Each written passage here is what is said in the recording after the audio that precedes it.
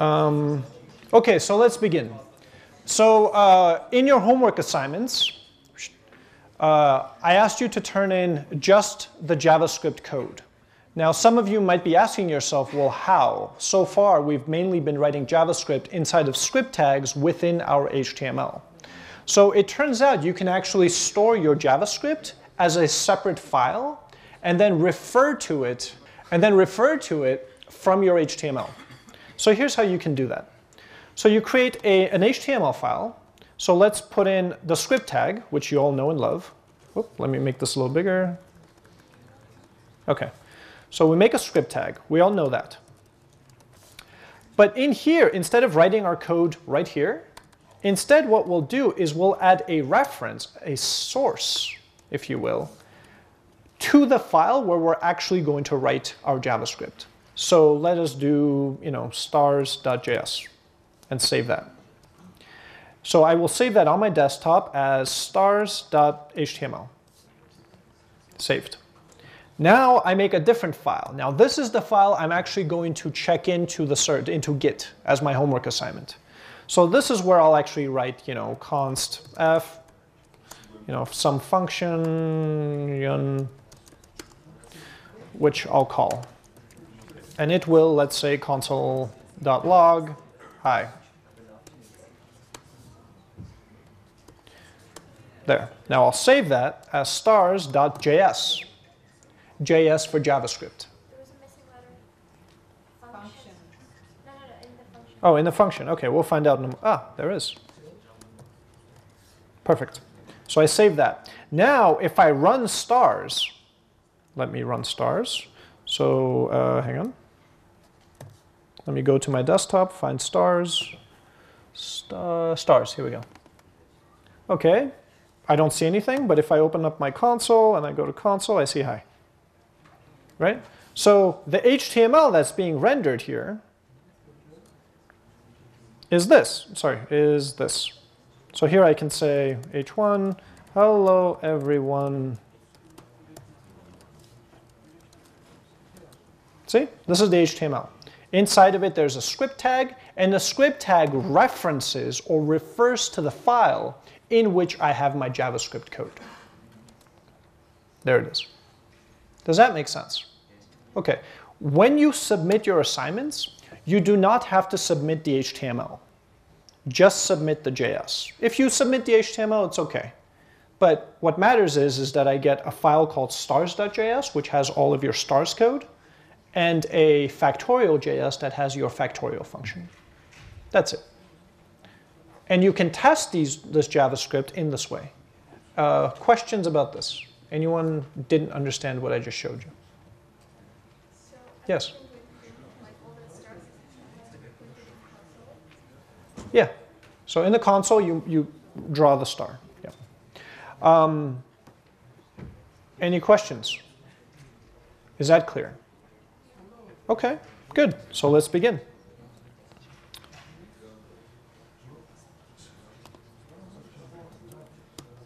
Okay. So far we've covered values.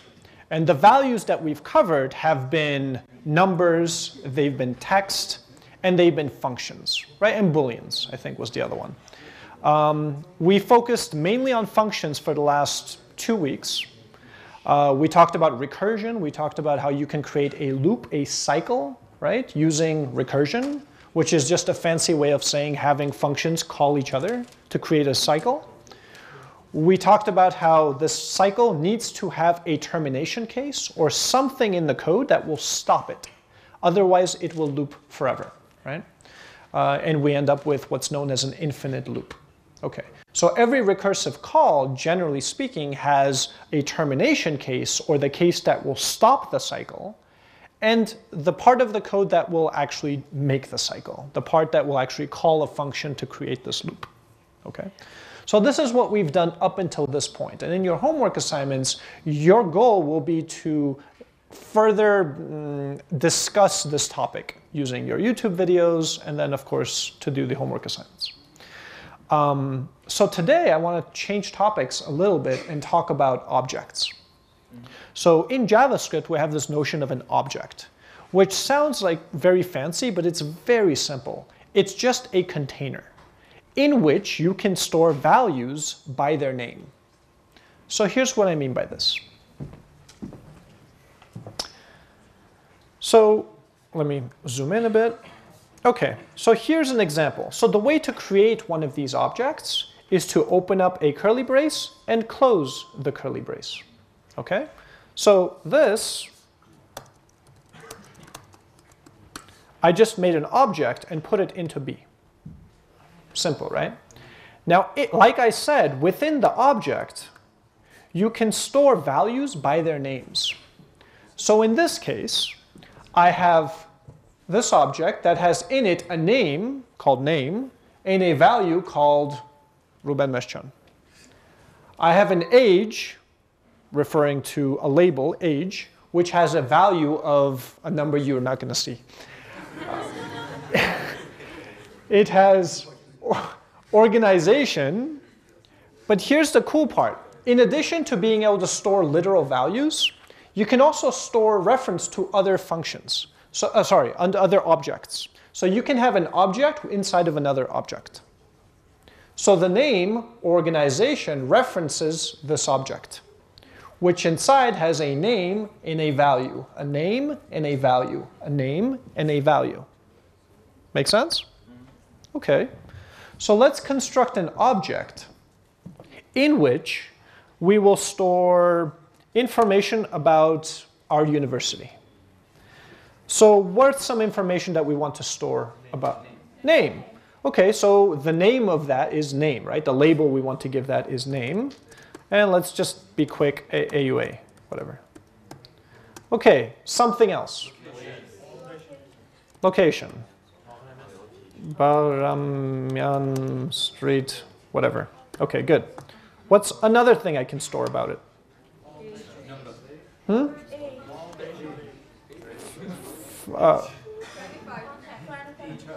25 what? Age? Whatever. I realize that things can't have age, whatever. 25? All right, good. Okay. One thing that you will notice, pay attention to the syntax. After every key value pair, so key is the label. You will often you'll hear this notion of key value pair. A key value pair is nothing more than a pair of a key, which is the name, and a value. Okay? Key value pair. Key value. Key value, key value. Every key value pair has a comma between it. Pay attention to that. If you don't put a comma, you get a syntax error. One thing you guys should notice, in your code, if you get syntax errors, that's not a bug. People often, especially when they're starting programming, they say, oh, I have a bug in my code, it doesn't run. It's all errors. If you have syntax errors, that's just you not knowing how to program. It's not a bug. A bug is an error in the logic. Okay, so there's a difference between a syntax error, which is just a mistake in how you write, and a bug, which is actual logical error, which is actually much more difficult to debug or to fix. Okay, so we get it. We have this awesome container, and inside of this container, we can put key value pairs, so labels and values. Is this clear? Yes. Good. Inside of that, we can put, just like we can put age, 25, we can put foo, some label, and then put in another container, inside of which we can put bar and another container, inside of which we can put zoo and another container. And inside of any of these containers, we can put a set of key value pairs, that is to say labels and values.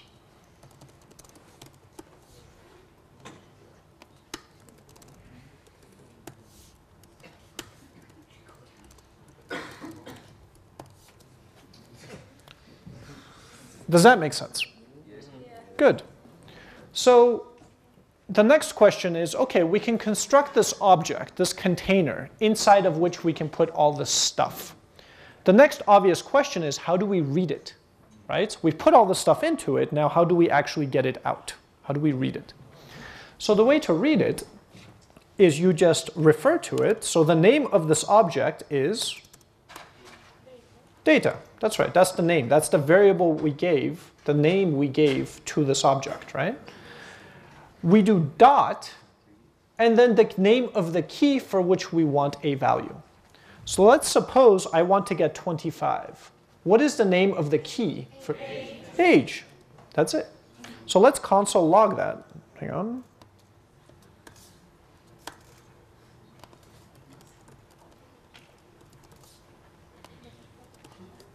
Voila. If I wanted to get location,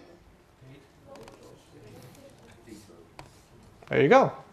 Now here's an interesting one. Suppose I wanted to get, wow. What do you think I would do?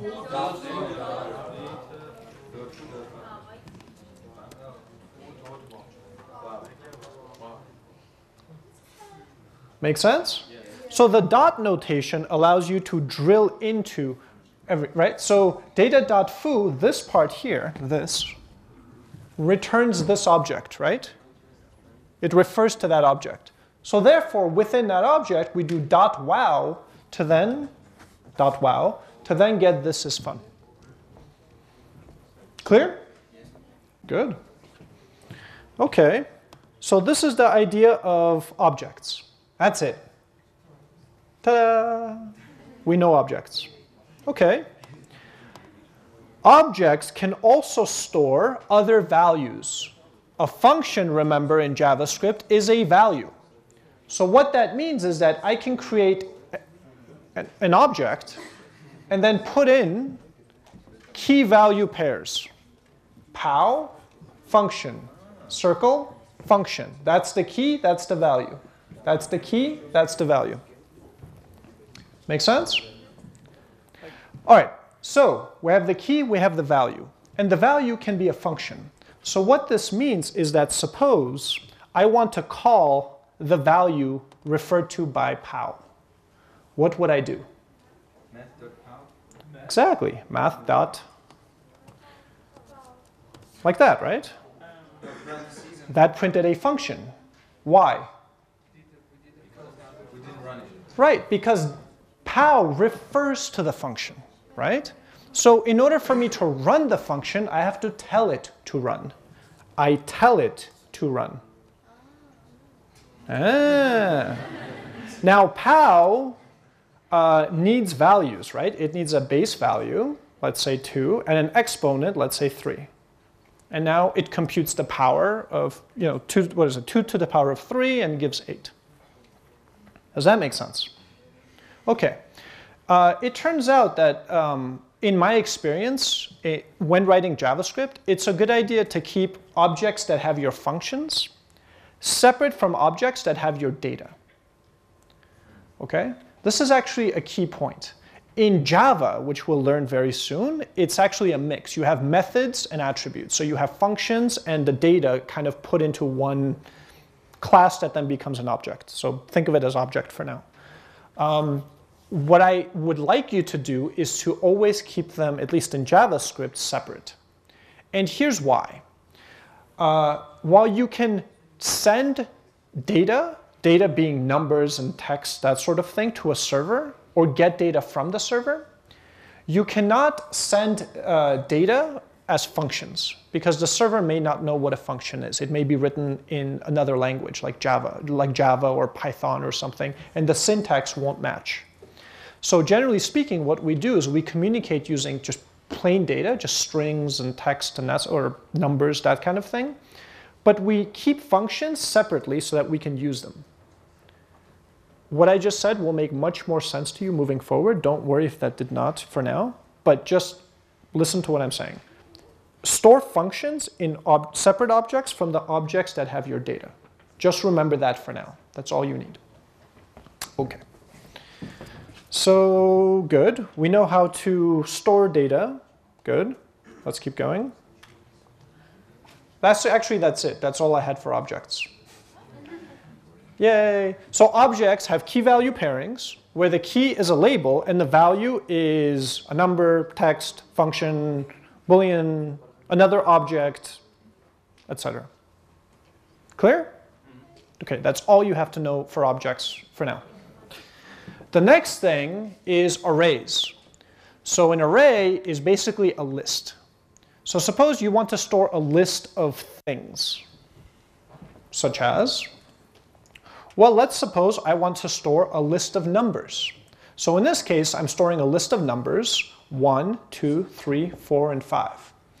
Notice that in order to construct an array, that is to say, in order to create an array, I use the brackets. See these?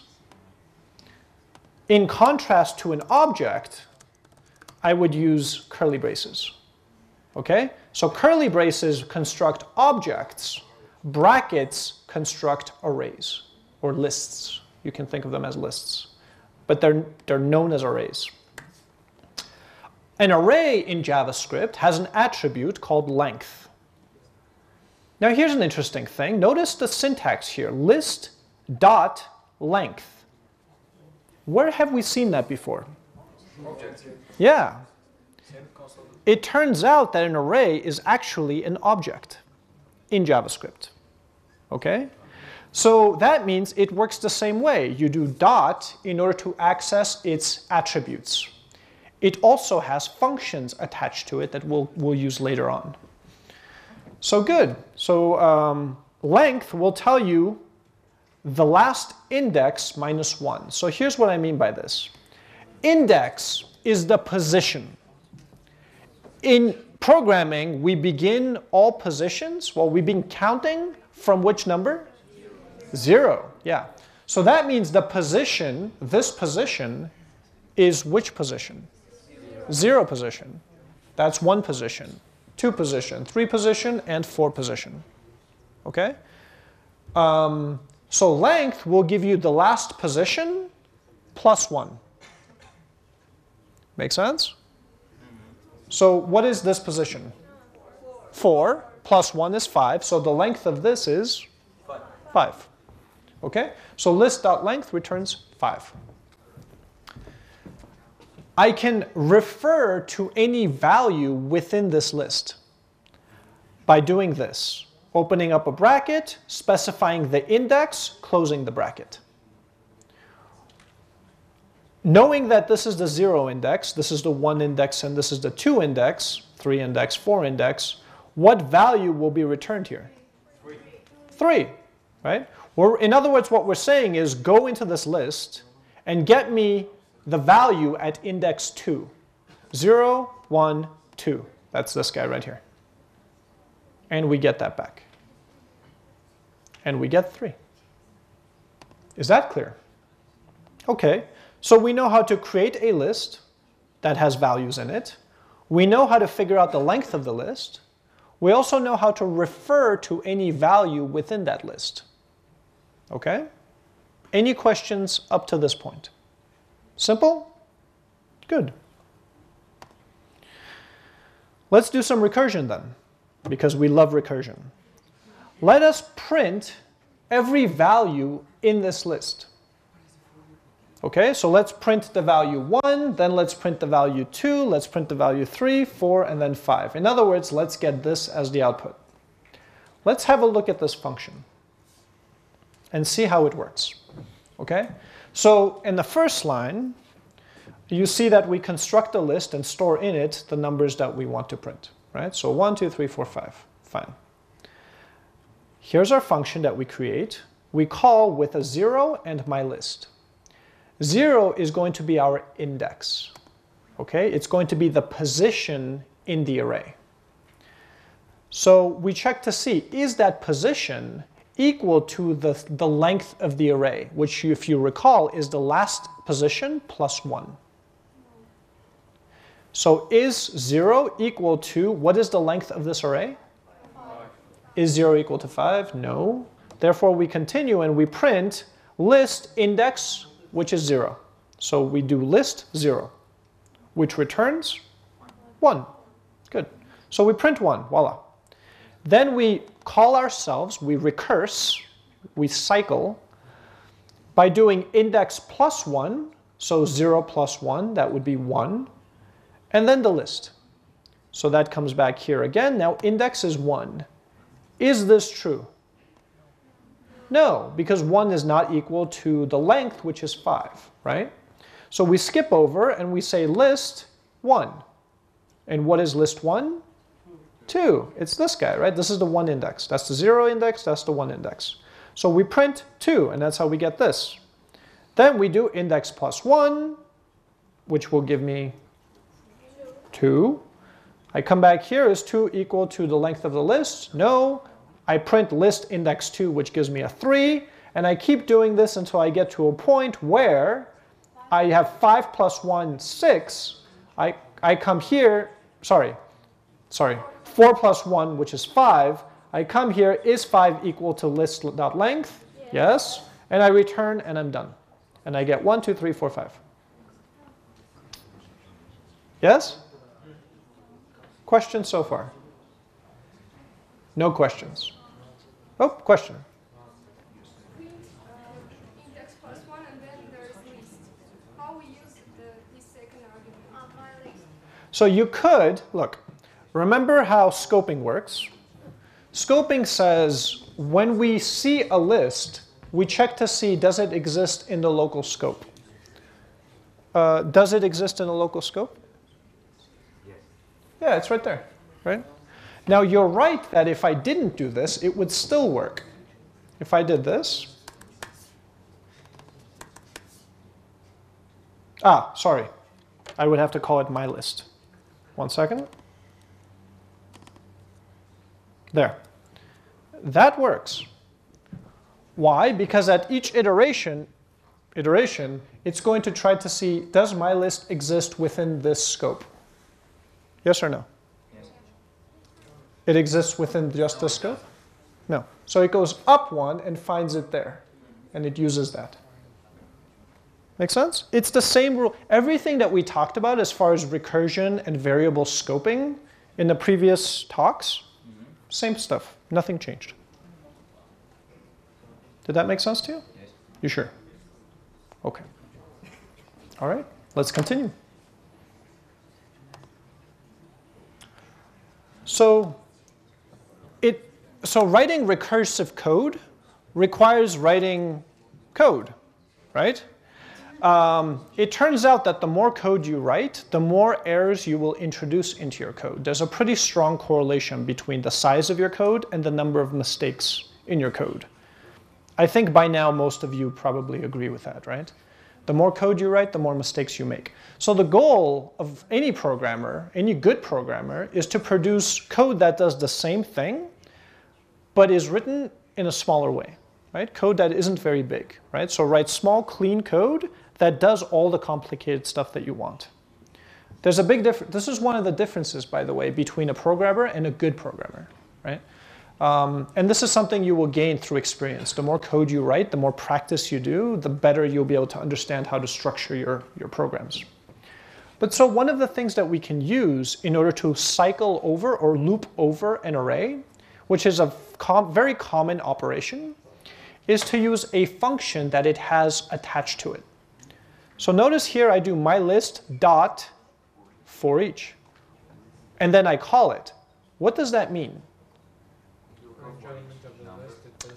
Yeah, so what this means, right, so all correct. What this means is that my list, which is an array, is actually also an object, which has inside of it a key called for each.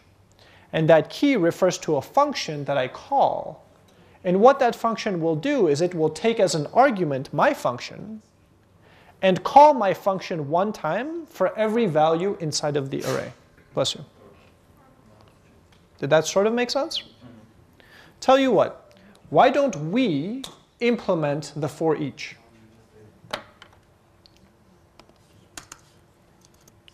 Let's do mylist.my for each.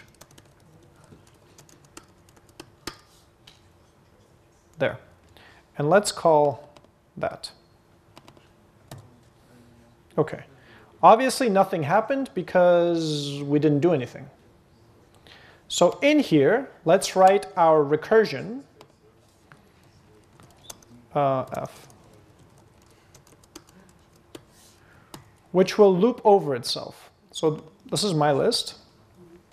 We want to call the function that is given to us, the func. So we want to call func with my list some index. That index is here. And the second argument, by the way, was index. And then we need a termination case, right? We want to do this, but we want to end it at some point. So what is the termination case here? Anyone? It's the same recursive call we did just before. I is bigger or equal to 0. I is greater than or equal, okay. Grad is greater than or equal to 0. What? Least length.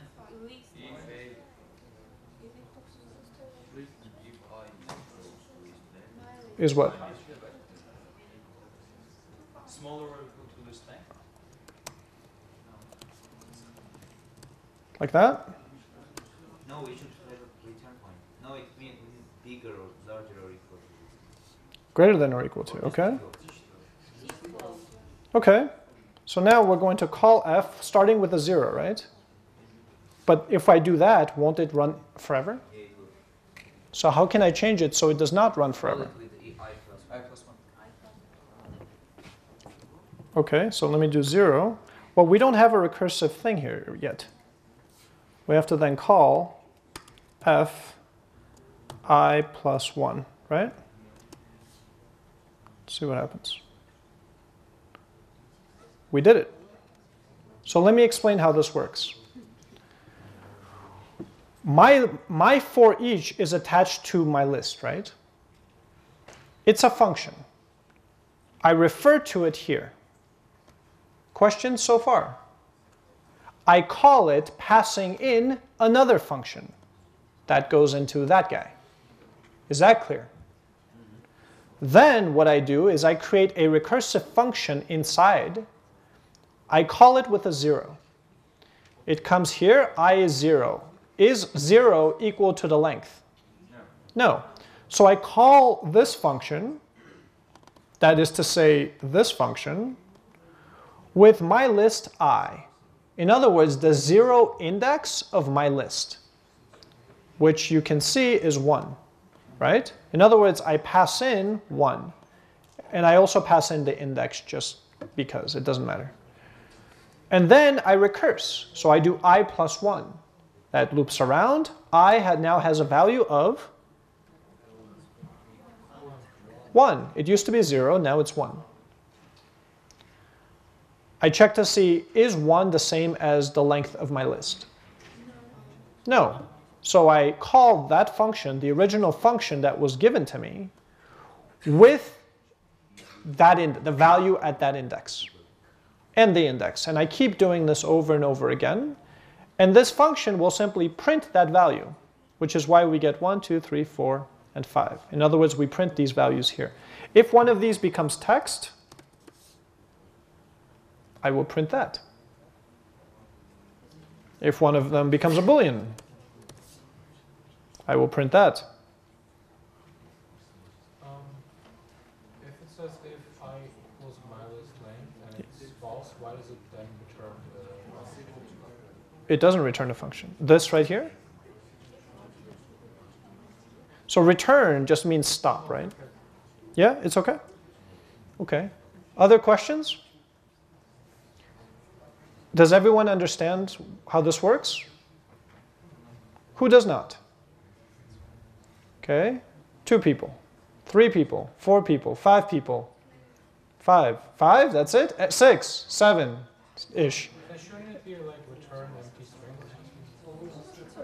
No, because remember, okay, so if we can't understand code, what's the simplest way to understand it? Yeah, let's debug through it. Hang on.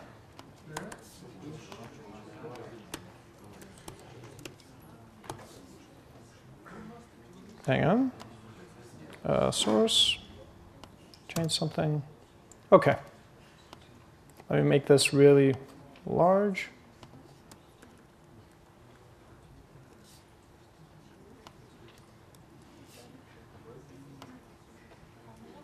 No, hang on. Okay, that's as big as I can go, it seems. Is this okay? Can everyone see the code? Yeah? Okay. So, let's begin. We hit next. This will create my list. If I expand it here, I can see that at index 0, I have 1, index 1, I have 2, blah, blah, blah, and the length is 5. You see how the debugger explains everything. It's very nice. Okay, then what I do is to my list, I attach a function, I give it a name, and I attach to it a function. So my list has this key now with this value. I'll say it again. This is my list. It will have this key and that value. That means in the future, if I do mylist.myForEach, I will get back this value here. Is that clear? No questions so far? Okay. Then I will call myForEach and I will pass to it this argument here, this value. What is that value? What is it? It's a function, right? Yes? Hello? Yes? Hands up if you get this.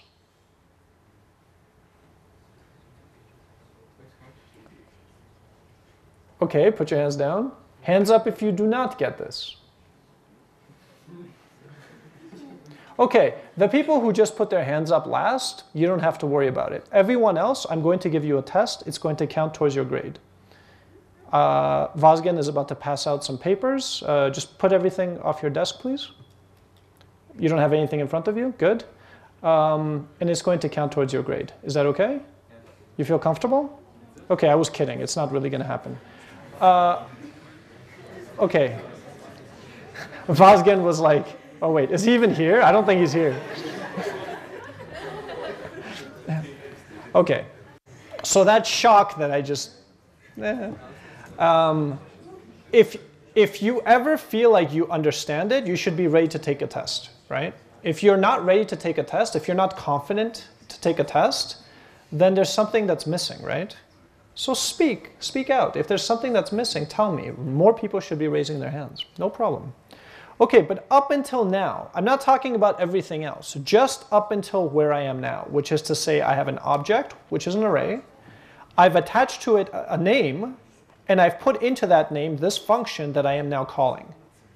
Just that much. Is that clear? Yes? Okay. So now I call that function, and I give that function an input, a value, an argument. This argument could have been a number, it could have been Boolean, it could have been text. In this case, I'm giving it a function. Clear so far? Yes? In the last sentence, the function has two arguments. For each function has value and index. This function here? Yeah. Yes? And in the beginning, for each is function that has only count in it. Very good. Okay, so listen. These arguments belong to this function here. They are an input to the function that is referenced by this name, which is this function here. How many arguments does this function take? One, right? This one? Are you with me? Yes, it does only take one argument. Here's the argument that I've given it. I take this function here. I call it, and I pass this whole function as one thing. This function goes into that. Huh? Anyone else so far? Good. Okay. So now let's step into myForEach. So now this func contains this function, right? Okay. So then what we'll do is inside we will create an internal function that we will call f. And let's call f with a 0. Now 0 has an I has a value of 0. My list has a length of 5. There it is, right? Length of 5. So is I, which is 0, the same as my length? No, right? Because 5 is not the same as 0. So we skip. We now will call this function with the value at index 0 and the index. Let's step in. Notice how value is now 1 and index, yeah, there it is. Index has a value of 0. Is that true? Everything good? Okay. So let's step, and we'll console log the value, which is 1. We then call this function again, but we increment, or we pass a value that is 1 greater than the original. So 0 plus 1 is 1. Good. I is now 1. Is 1 the same as my list.length? No, because my list.length will give me 5, right? So no. My list I, so the value at index I is 2, right? Sure enough, that's what I get. For value I get 2, and for index I get, here, let's just look here. For index I get 1, for value I get 2. Good? Let's keep going. Let's recurse. I is now 2. I do the same for 2, an index of I. I keep going. I keep going. I keep going. But it's done. Fin. And that's it.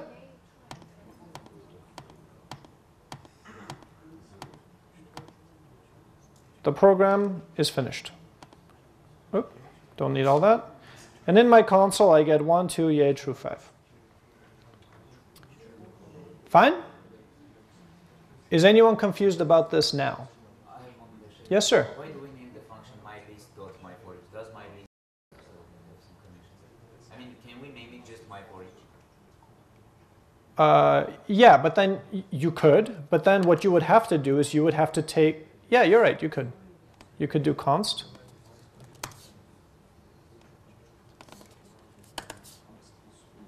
Like that. That's what you're talking about? Yeah, you can do that. So you might be wondering to yourself, why did I attach it to the array, right? So the array has attached on it, it's already sitting on it, lots of functions that know how to use that array. So all I did was to explain for each, I had us implement our own version of for each. That's all. Okay? So now that you know how we wrote it, you should probably guess what for each does. Hang on. Let me refresh. Did it refresh? Okay, so now for each should be fairly clear. For each is a function that, given a function, will call that function for every value inside of our array.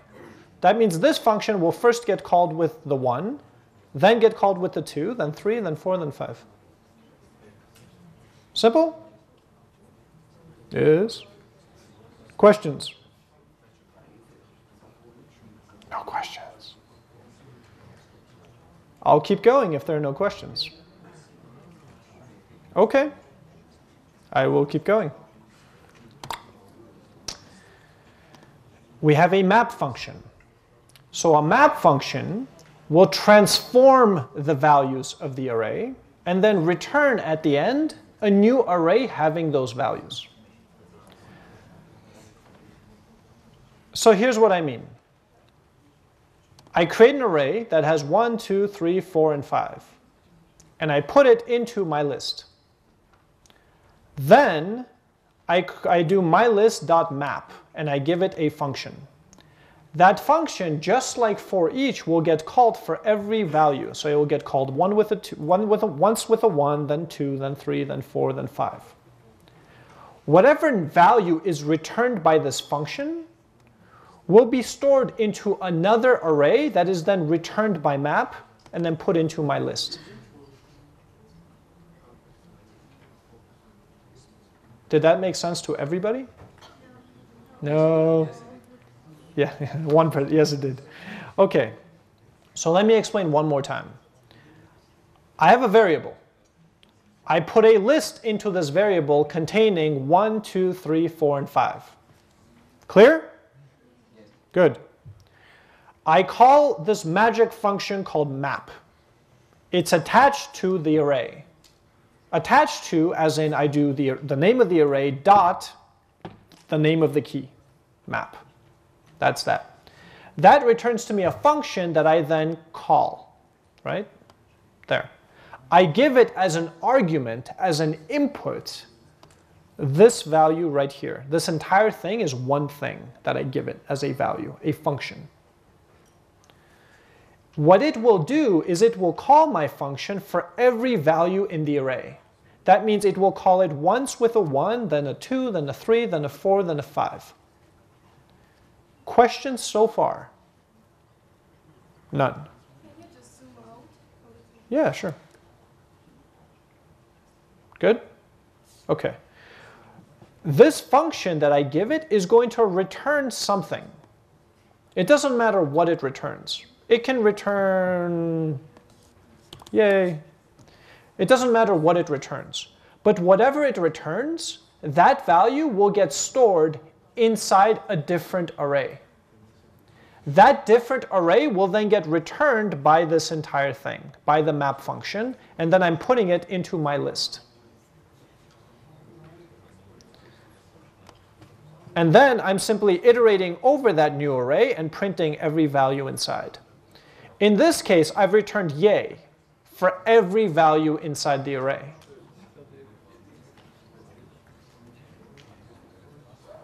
Is that clear? Yes. It does a transform. Okay. I have an array with, hang on.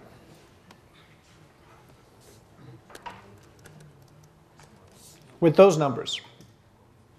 What I want to do is make an array that where every value is those values multiplied times 2.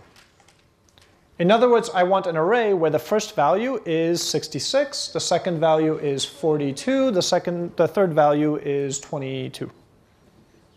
Make sense? For every value, I want to transform it. Yeah? Okay, so what I will do then, the way to do that, remember value is first 33, then 22, then 11. So I do value times 2. What it will do is it will run this function against this, and then this, and then this. And then return another array that I put in here, and here I'm just printing that array. Yes? Do we use index here? You can. What would you like to do with the index? I asked, do we use index? In this example, no, but you could come up with examples where you might say, for example, index of, I don't know, index has a value of, hang on,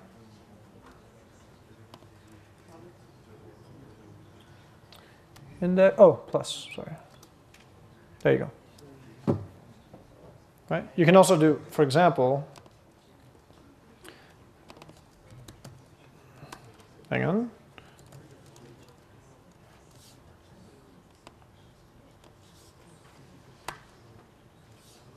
I don't know.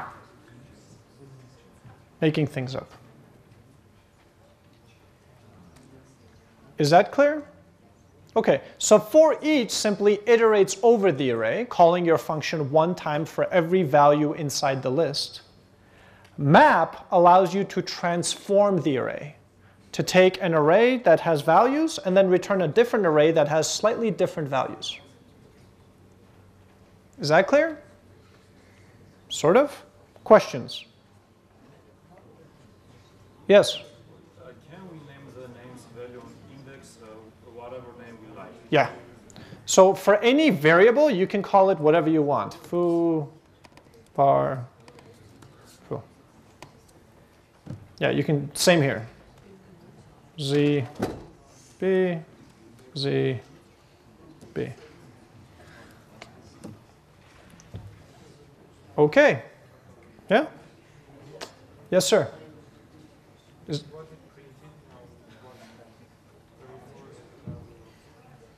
I just printed a bunch of junk, honestly. Hang on.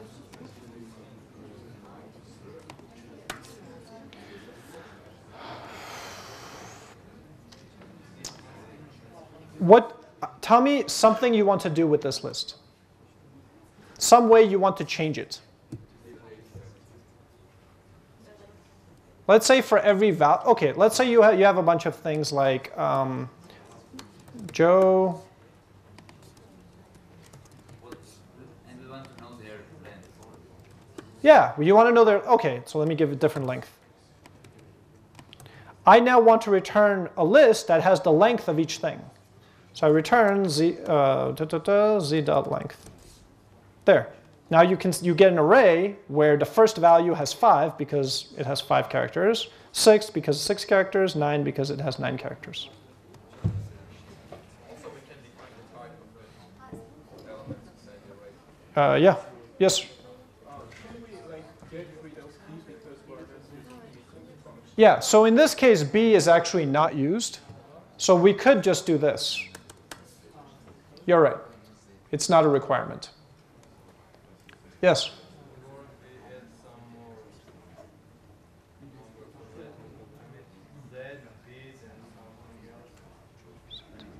So, okay, hang on. So what this is doing is simply taking the value in the array, and that's it. It's just giving you that one value and then saying do something with it.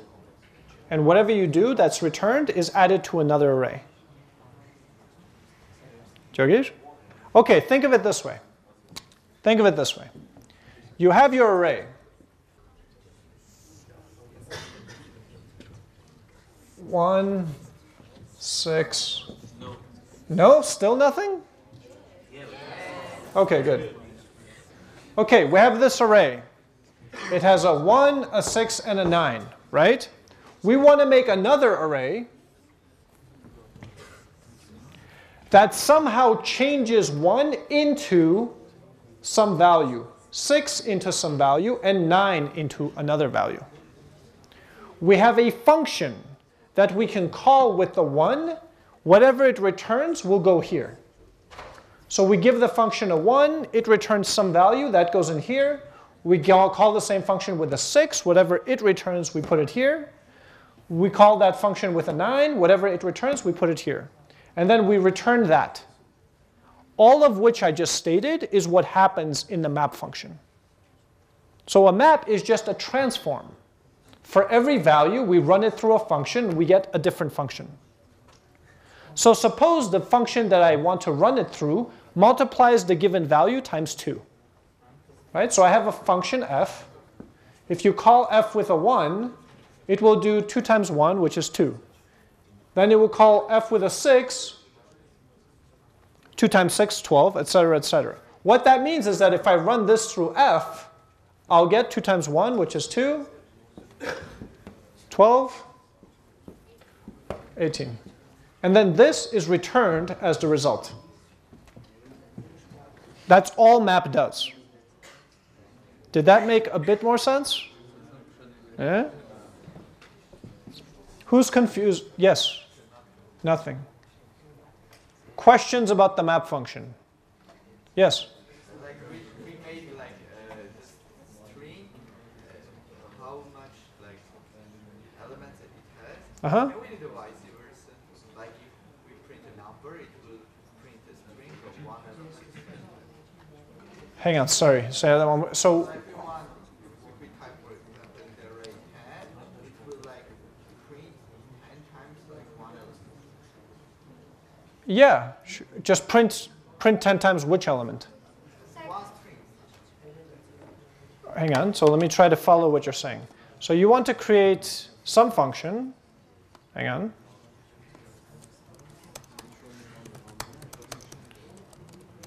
What's the argument to the function? I'm confused. What are you trying to do? Also.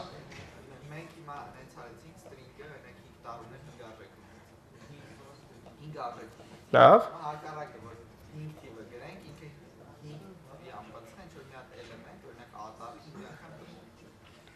Հա, բայց այդ տառը ինչ որ fixed անենք, բայց աստղերի բանը դեպքը նույնը չէր, աստղը թող լինի տառ, դու իրան տալիս ես թիվ, ինքը այդքան աստղ է չէ տպում։ Ճիշտ եմ ասում։ Աստղիտը գրի A։ Նույն բանը չի ստացվում։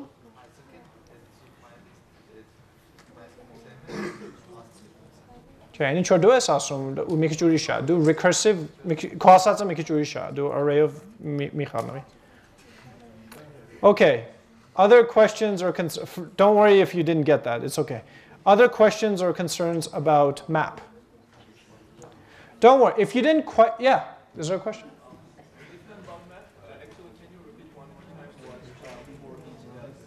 Sure, so for each does the same as map, but it doesn't matter what you return. It will simply call your function once for every value. That's it. That's all it does. The difference is that map returns a new array of the values that you've returned. For each simply says, I'm going to call your function. Do whatever you want. Make sense? It's very similar, you're right, but it's also different. Questions? No. Let's keep going. There's also a filter. This one is used all the time. So a filter is a pretty cool function. You give it a list. When you call the list with a filter and you give it a function, if the function returns true, it will keep the value. If it returns false, it will not keep the value. It will then return another array that will only have the values for which you returned true. So let me explain. So I have a list 1, 2, 3, 4, 5. I do mylist.filter, I give it a function. The function is first called with 1. Is 1 bigger than 3? No. So that's a false, right? So we don't count 1. It does it again. Runs it, takes this 2, puts it here. Is 2 bigger than 3? So it doesn't count it. Keep going. Is 3 bigger than 3?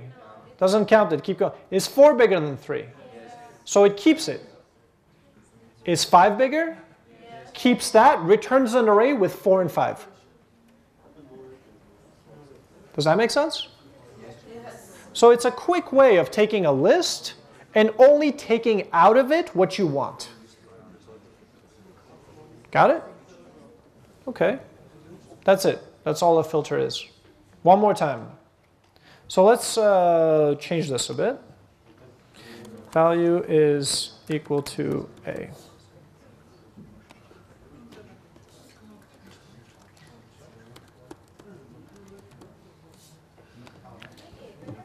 This will now only return a list that has one value in it. That is this value here. Right? Because A is A, true, false, false, so it's only going to return an array that has this one value.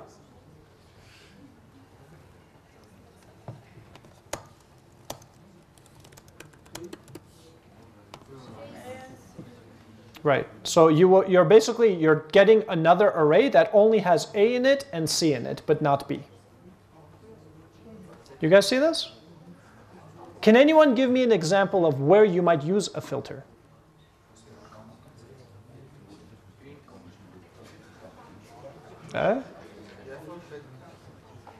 Where have you seen any kind of application where, what is it? Control F and so searching, okay. So searching is a little, you're not taking things out though, right? You're still seeing the entire UI. You're just finding the location of something.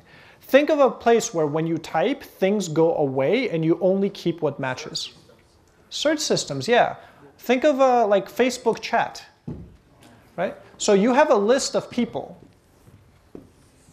right? So these are your friends. And then I think you have like a little search here, right? Where you can filter down your people so you can find who you want to message. And if you type their name, this filter starts to filter down to only people who match that name. Yeah? So think of each one of these things. Now each one of these things is probably an object that has name, picture, a whole bunch of stuff in it, right? So you have an array of objects. And filter will simply filter out the things that don't match your text search. And it will re-render, and it will only render the part that matches. Make sense? Okay. Give me an example where you might want to use a map function. That is to say, you want to take a list and you want to transform it. You want to change it into another list. Calculate GPA. Calculate your GPA. Yeah. If I have a list of all the students, and each student is an object that has all of their grades in it, I can then return another array that just has the GPA for each student. Right. Another one is, let's say I give you an array in Fahrenheit, and you want to give me an array where all the values are in Celsius. Right? So that would be a transform, a mapping. So think of a map as like a thing that says go from here to here. Right? So you're mapping. You're taking a list and you're turning it into another list. Map. Give me an example where you might want to just iterate over a list. That's what for each will do, right? It will call your function once for every index in an array. What's an example? When would you ever want to iterate over a list? Print a list. Yeah, okay, that's an easy one, right? You might want to just print the list. Sure, give me another one. You want to what? You want to find something, yeah, but you can use filter to find something, right? You could use filter. You could just say, like, return a boolean. If it's found, return true. If not, false. And then return just a list that matches your search. What's another one? Yes? When we want to find the integer part of the number, When you want to find what? a whole part of the number, like 0.56. Ah, you want to round it up.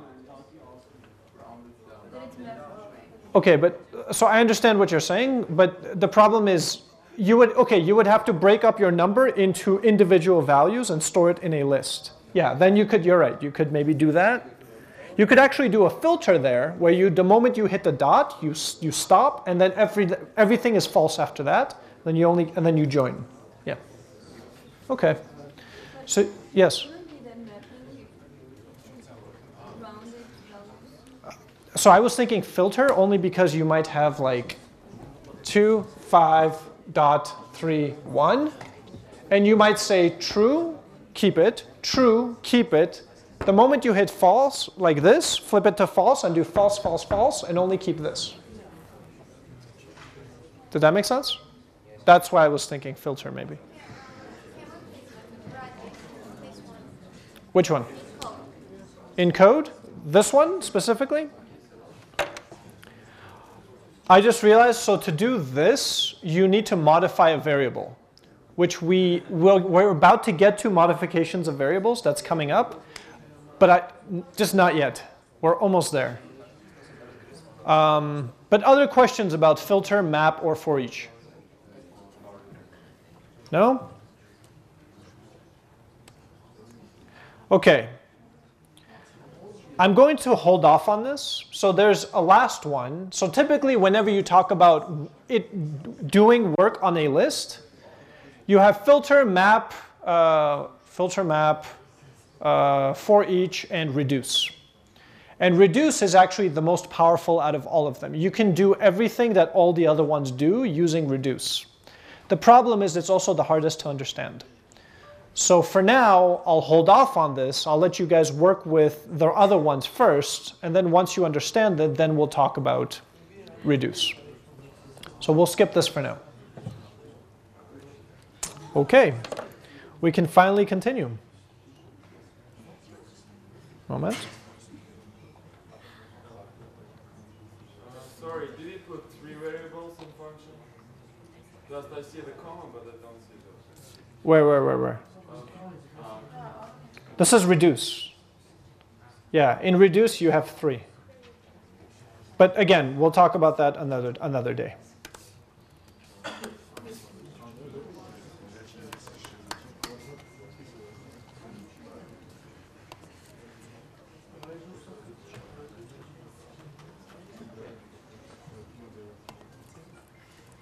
Hello.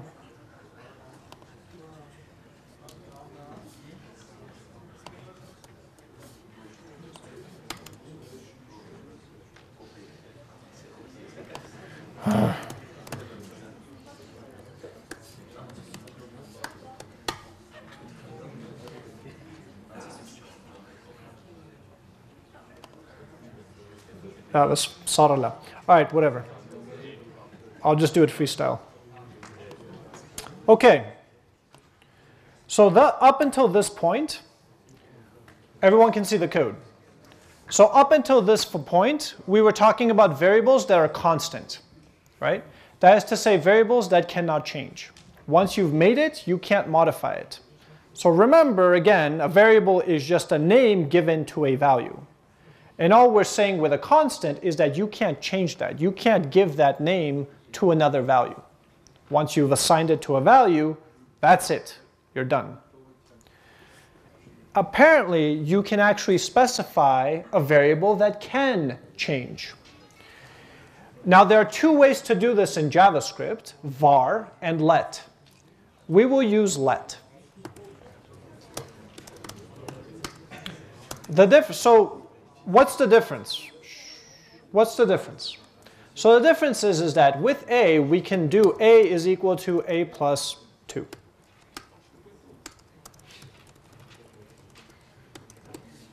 For example, we can just assign it to something else. We can assign it to a completely different type.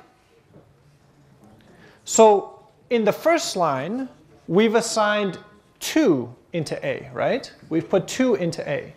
What is the type of a in the first line? It's a number. Then we changed its value. We put in a different value, right? We put in text. The type now is string. Yeah. So what this means is that the type of the variable is dictated by its value. It's determined by its value. This is known as dynamic typing.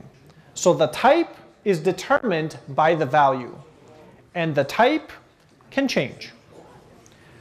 In other programming languages that you will study, like Java, you can't do that. When you make a variable, you have to say this is going to be a number. And that's it. It has to be a number. You can't then change it and put text into it. In JavaScript, you can, right? Because we have dynamic typing. So we can do things like, what if I did const here? Anyone know what would happen? That's right. There's an error. See, it didn't print. There's an error thrown. So in order for me to change it, I have to do that. Is that clear? Incha? So if you're using const, and you want to store the value somewhere, you have to create another variable. This way I'm not modifying a, I'm just creating another one. Right? But if it's not a const,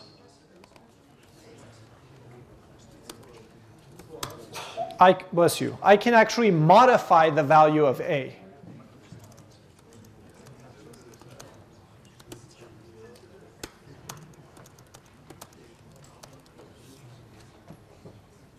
Does that make sense? Yes. Hey, yes. There is. Yes. It has to do with scoping. So var, if you're asking the question, you probably maybe know a little JavaScript. So var has functional scope. Let has block scope. Block is those curly braces. So if you do a for loop, for example, which we'll study later, let is only inside of that loop, not outside. But if var, it's everywhere inside the function. That's the difference. But typically in most programming languages, we have block scope. So because we're going to be learning Java, which is block scope, it's a good idea to just learn block scope everywhere. So we're learning block scope here with let. Other questions? Yes? When we console the loop, it takes the last value, right? It takes the current value. So think of it this way. Let's debug.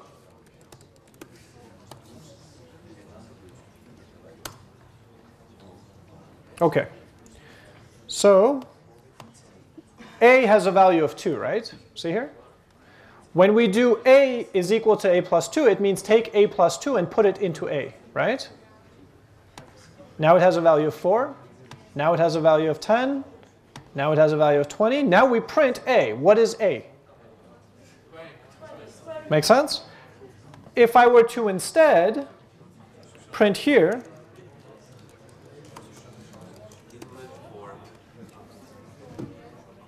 so remember, code runs top down. Just think of it that way. Questions on this so far? No? Okay, we have a bit of time. Let's play. So let me show you guys a trick. It's a trick worth knowing. So very often you will see people doing A is equal to A plus 1. Right? Yeah, exactly. It turns out you can do A plus equals 1. This operation is exactly the same as this operation. So plus equals means add this and whatever comes to the right of it and set it back on itself. It's syntactic sugar. Okay, let me ask you this. Suppose I want to multiply A times 10 and I want to put it into A. Other than the two people, huh? Oh, no? Okay, I'm listening. A star Beautiful. Exactly. So this and this means the same thing. Does that make sense? Okay. There is one more trick. It's a common trick, but it's a dangerous trick. I will show it to you so when you see it, you know it, but be careful using it. If I want to add 1 to A, I can either do A equals A plus 1, or I can do A plus equals 1, or I can do A plus plus. Very good. Or plus plus A. Hands up if you know about these two things. Keep them up. Put your hands down if you cannot explain the difference. Wow. It's not a sign of A, right? Wait. Hang on, I want to see. I'm looking at you. Green, yeah, hi. What's the difference?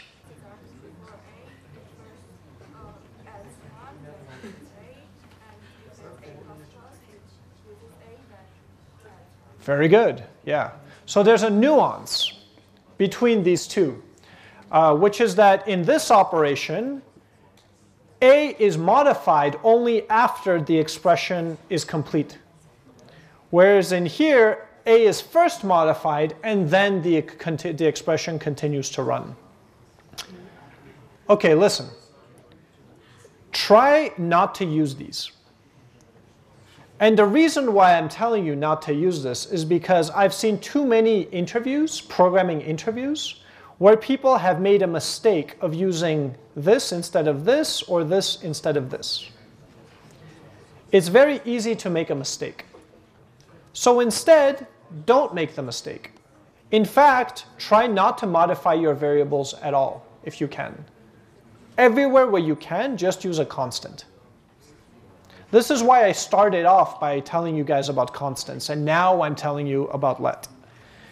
Always try to write your code using constants. Then, if you feel like you really have to, then and only then should you use a let. Okay? So your code should have lots of constants, and then maybe an occasional let. Yes? Okay. We have, yes. Between this and this? Sure. So suppose we do console.log A++. So let's put that into like a separate thing.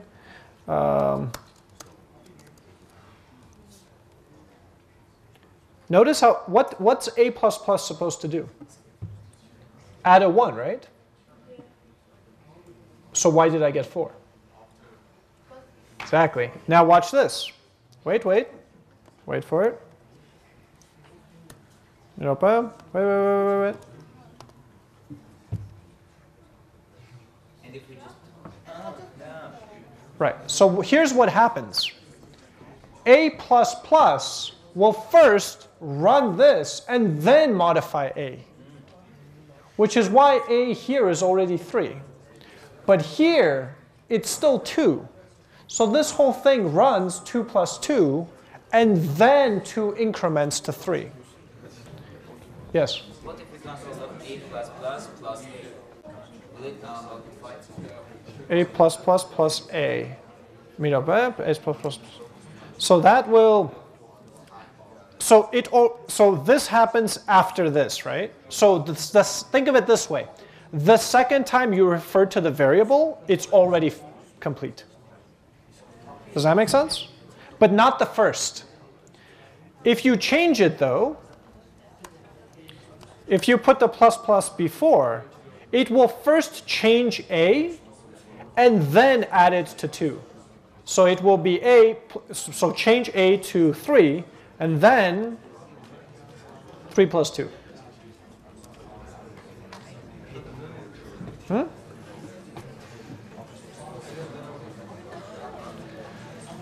Questions? None. Easy? Yes. Good. Let's take a photo. Parast? Artsokov Karen. Hey! John. Bravo.